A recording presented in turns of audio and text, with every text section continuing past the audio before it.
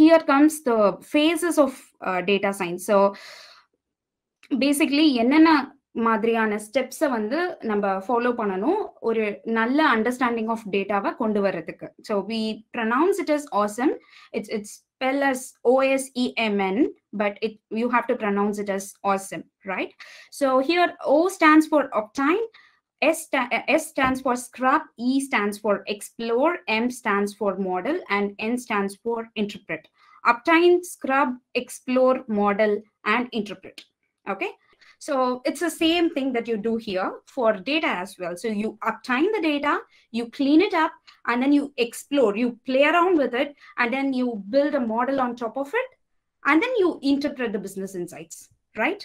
So there are 4 types of analytics that we can use for data visualization. So descriptive, diagnostic, predictive, and prescriptive. Say if you have a business and you have last 5 years of data, and if you are creating a chart on based on those 5 years of data, then your data visualization is descriptive in nature.